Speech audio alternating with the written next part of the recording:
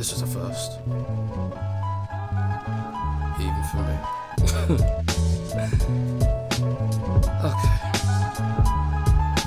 Okay, let's get on with it, shall we?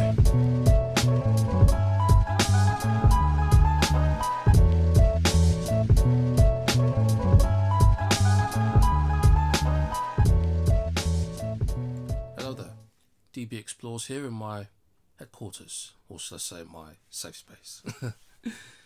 And welcome to episode 1 of Confessions of a Railway Worker. This is my new video log series where I'll share with you my life on the railway.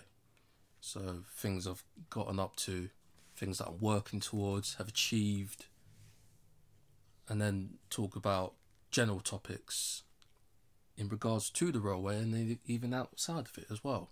And even a little bit of my life outside of the railway, so to say. Now, this is the introductory episode of it, so I want to try and, I don't want to linger on too much, because it is just the introductory episode, and we'll talk more deeply and in depth as the series unfolds. Now, in case you're wondering, who am I, may you ask? You know what? I'm going to answer that question right now. So, who am I, may you ask? Well, call me DB. And I'll try and keep this as short and sweet as possible. I'm a railway worker. I'm based in London and I work for a well-known train operating company.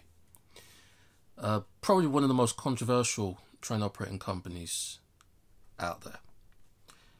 And I work in a multi-skilled role where I do gate line duties, so I check tickets at the automatic ticket barriers, answer questions, general inquiries, train information, that sort of thing. And I also do platform duties where I dispatch trains. I do basically safety critical duties. Again, there's a bit of customer service in that as well. So I'm in a frontline customer facing role, and I've been doing roles like that for a number of years now. But on the railway, I've got 5 years, just over 5 years worth of railway experience, which all started from when I first undertook agency work for a well-known agency who supply personnel to quite large train operating companies. And they used to send me around various different stations, mainly in South London. And to this day, I'm grateful to that agency for taking me on, training me, and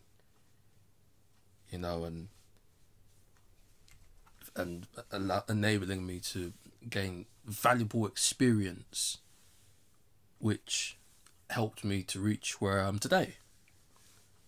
And to this day, I'm still trying to push myself to go over and beyond, and explore my horizons.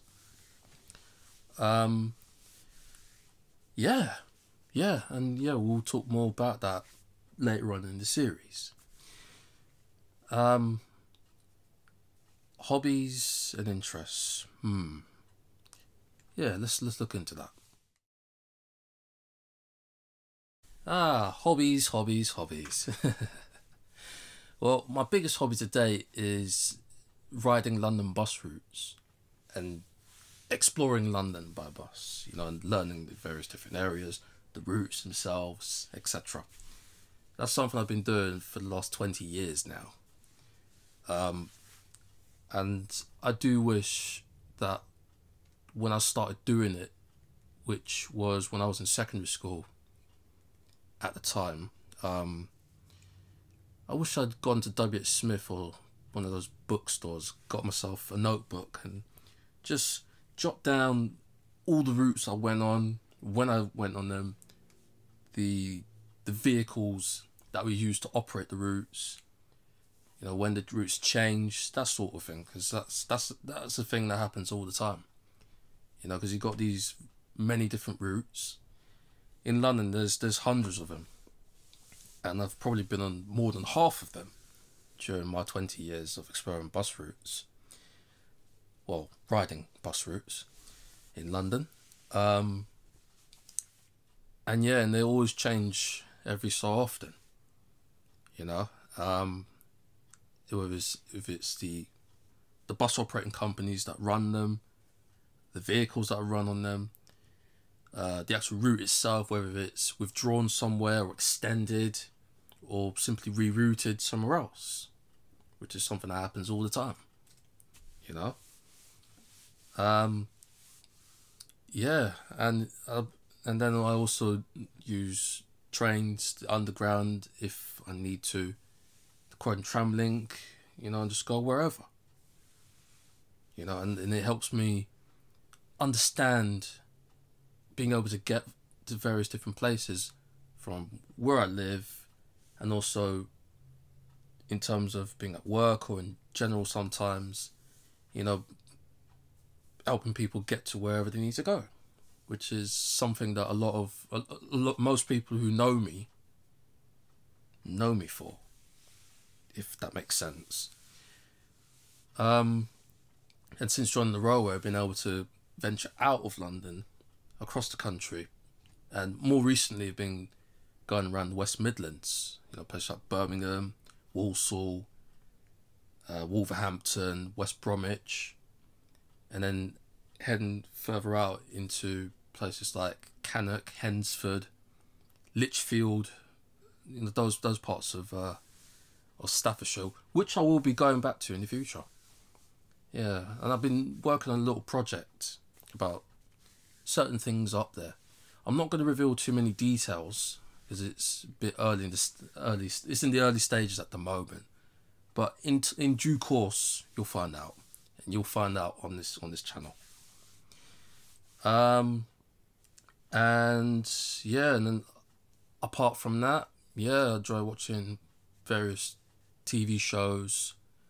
I used to watch soaps a lot. I don't really have time for them at the moment, but I mean, EastEnders was the main one that I watched for the majority of my life until about a year or two ago, and also Neighbours, Home and Away, Coronation Street, Emmerdale, etc. But other than that, going out and exploring on public transport, that's my main thing. That's my main hobby. That's the one thing I enjoy the most.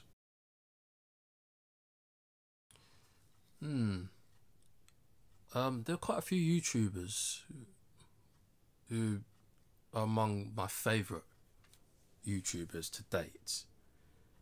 And the ones I'll mention are the ones whose videos I've been following for some time now.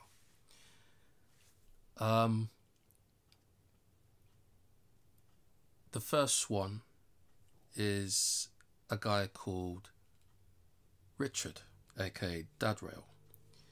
Now, he's currently a freight train driver and a former passenger train driver who's been on the railway for a long time now, probably more than 15 years or so. And he's also a keen railway enthusiast he's made quite a lot of interesting and rather immersive and insightful videos over the years, such as his train driver vlog series, where he talked about the job itself, the different situations that he got into, and and stuff like that, and a few other interesting videos, such as the one that he released about 7 years ago now, where he talked about how level crossings work, in which he got his wife to help out with the with the video itself. As a matter of fact, I'll drop a link to that video in the description of this video. But other than that, I mean, I've been enjoying his videos, and other than that, if you're watching, this is a shout out to you. and keep up the good work. One of my favourite YouTubers is this guy. Some of you may already know who this guy is. If you don't, meet Anton, aka Double Decker Anton. Now, I met him in June this year when I spotted him parked very close to London Bridge Station. I was on the bus heading home when I went past his bus, looked inside, and I recognised him. So I thought, you know what? I'm going to get off the bus, run back, and have a quick chat. Now, he's a friendly Yorkshireman who's been driving buses in London, south of the river that is, for a number of years. Although he's been a bus driver for over 20 years, he gives a real in-depth insight into the bus driving profession, real examples of situations which bus drivers face on a daily basis. Now, if you want to see examples of the content that he talks about in terms of the job and other things, I recommend you go over to his channel and check out his videos. I will provide a link in the description of this video. A couple other YouTubers I'd like to quickly mention before I wrap up. The first one is Renault, who is a very much like Anton. He's a London bus driver who works for one of the largest bus operators in the country. Seen mostly in East London. I spotted him on a bus route in the Hackney area, which runs from Stoke Newington to Newham Hospital in East London, in the Newham area. And I completely forgot that there's a station I went to, Hackney Central I think it was, where on the North London line, which runs through there on London Overground, there was engineering works going on. So I thought, what other way could I take to go to Stratford? So I went to Hackney Downs, got on a train to Liverpool Street, and then another train from Liverpool Street to Stratford, and I bumped into Renault again at Stratford bus station. Great timing. So I went with him to the last stop, had a quick chat with him. Yeah, he's a nice guy, and I really do like how he's honest, he's clear, concise, and straight to the point in the videos that he was making about being in the role of a bus driver. I mean, very much like Anton, and the next bus driver who I'd like to quickly mention gives a real insight as to the things that bus drivers have to deal with on a daily basis. So yeah, but other than that, I'll also add a link to his channel in the description of this video. And the last one I'd like to mention, a guy called Peter, who goes by the name of Bristol RE. Now, I've been watching his videos for over 10 years, and I have to admit, I really like them, and I've got a feeling I might have seen him without even realising it in North London. Now he's a long-serving bus driver. He's been driving buses since 1986, and you probably find him in parts of North London, such as Enfield or maybe even Edmonton or wherever. You know, and I like how he enjoys buses. You know, letting on driving them, and then going to various different locations, taking shots of them. You know, basically bus spotting. You know, and it's really cool to see that. You know, because it's a lifelong passion, and when you're passionate about something, you want to continue pushing yourself to go further and further and further, and you really enjoy it to the point where you will keep doing it. You want to keep doing it probably the day you die, or for as long as possible. It's really great as well. I mean, for me personally, going on the buses and all that, it's been really good therapy for my mental health. Really, really good therapy. As a matter of fact, that I will talk to you about later on in the series. Right, I'm going to end the episode here.